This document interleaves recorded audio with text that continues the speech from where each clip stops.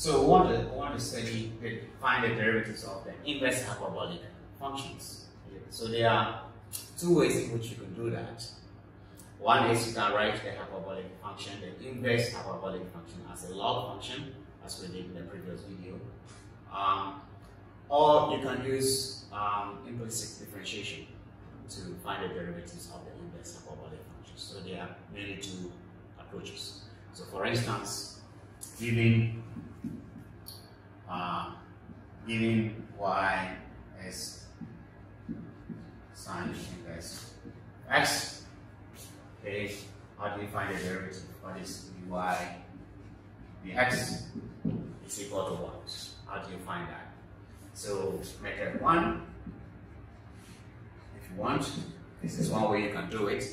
You can write the sine inverse of x as ln x plus the square root of x squared plus 1, as we found in the previous case. So you can write it like this.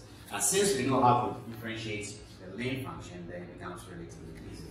So from here, dy dx will be equal to have 1 over what is in here, then we end up in square root of x squared plus 1 multiplied by the derivative of what is in here.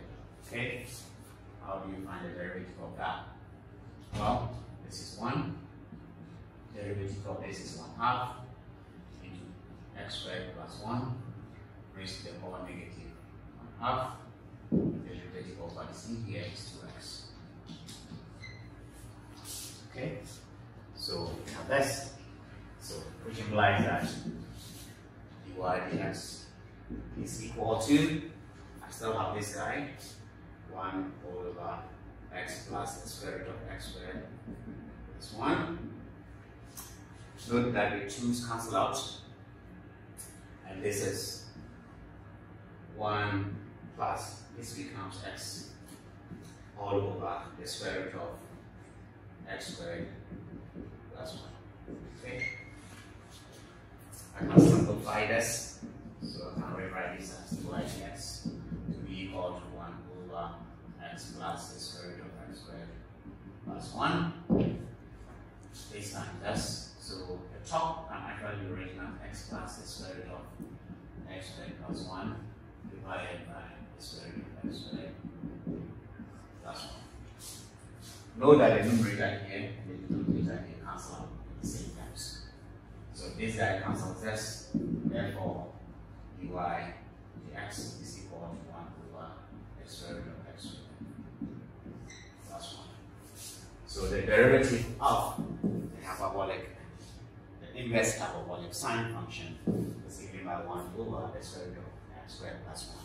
That is one way you can do that, method 1. Now, there's a second one, which I think is relatively shorter. Okay, so given this,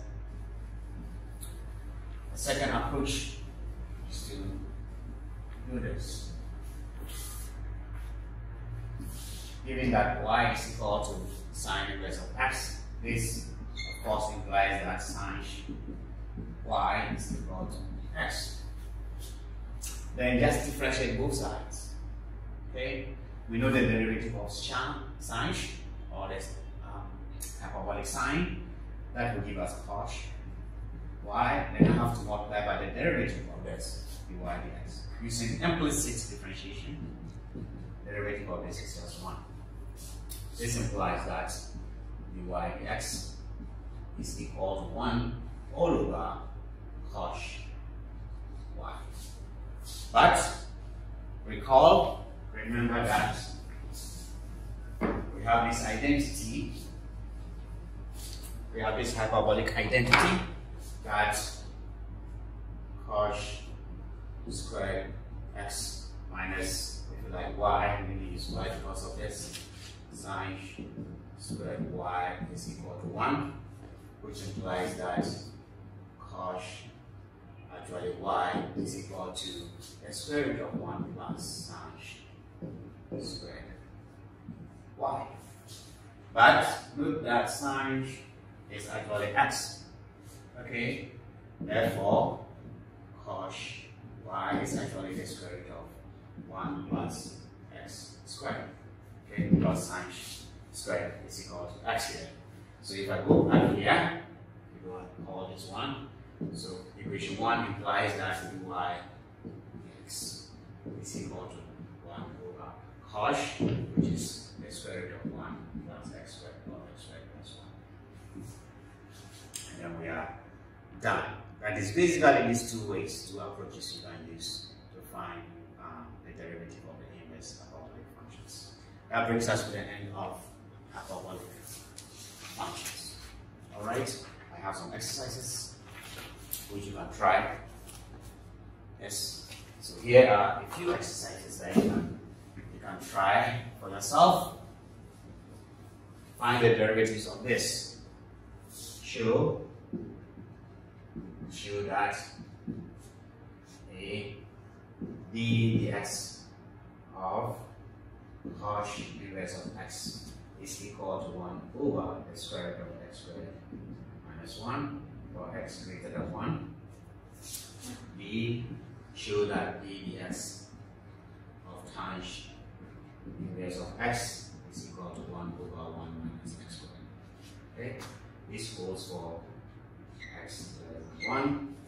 And then C, so show that d dx of cot inverse of x is 1 over 1 minus x squared, and this is for x greater than 1.